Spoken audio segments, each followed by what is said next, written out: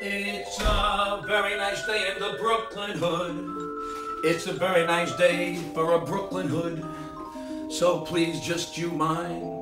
Oh, please just you mind.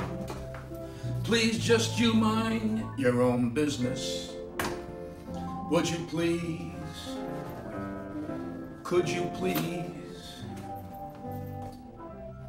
Please mind your freaking business. Hey, boys and girls, I hope you're all good and you're being smart little boys and girls and you're keeping your social distance and wearing your mask. That's very important. You know why wearing a mask is good? Because it keeps you from giving the COVID to someone else. That's right. And it helps keep someone else from giving the COVID to you. And most importantly, it makes it much more difficult for someone to identify you if you committed a crime. And, you know, you were caught on a security camera. Gabish? Oh. Well, we've been getting so many letters lately. Now I want to read a couple and see what's on your minds, okay? Now this first letter comes from Billy from Pittsburgh. Billy is 9 years old. Billy writes, "Dear Uncle Vic, the other night I heard my mom saying, 'Oh God, oh God, oh God.' And my dad was like saying, like he was growling like a dog.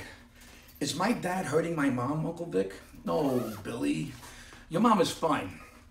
It sounds like your pops is playing hide the salami with your mom. Now, when you get older, you'll understand.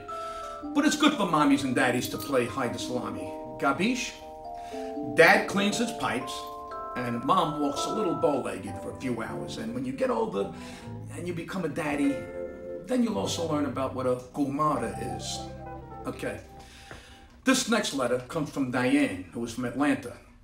Diane is 12 years old. She writes, "Dear Uncle Vic, I was at a school dance and some boy tried to kiss me. What should I do? I like him, but I don't know what to do. Should I kiss him?"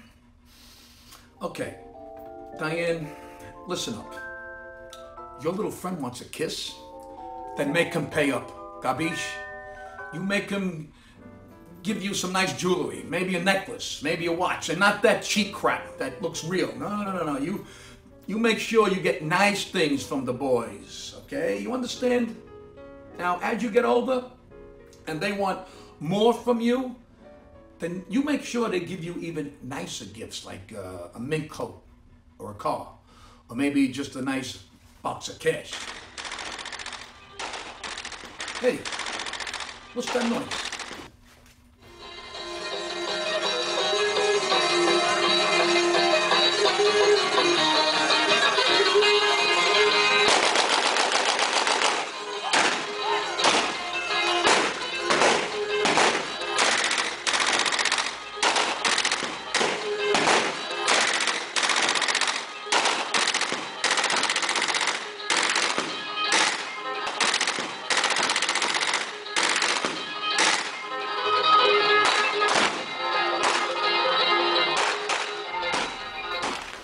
You know, boys and girls, always remember these words. I didn't see nothing.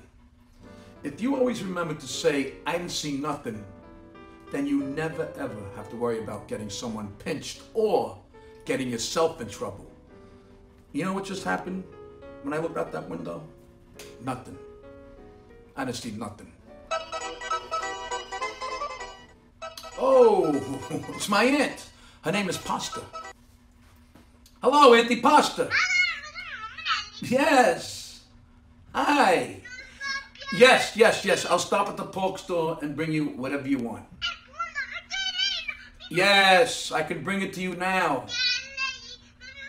Okay. I love you too, Auntie Pasta. Bye-bye. Well, boys and girls, that was Auntie Pasta. She's a sweetheart. I need to go pick up some things at the pork store for my Auntie Pasta. You know, it's always fun to see my relatives, and since, you know, they're all getting older, it's just nice to be able to help them out by picking them up things at the store or whatnot. You know, once in a while. It's the little things to help out the older people. After I have some food with Auntie Pasta, I'm gonna go to the racetrack and play the ponies. Yeah. Well, boys and girls, it's been nice. I had a fun day. Did you have a fun day today? I certainly did. And I'll see yous again. I'll see yous again tomorrow, boys and girls. And always remember, it's a very nice day in the Brooklyn hood. It's a very nice day for a Brooklyn hood. So please just you mind, please just you mind, please just you mind your own business.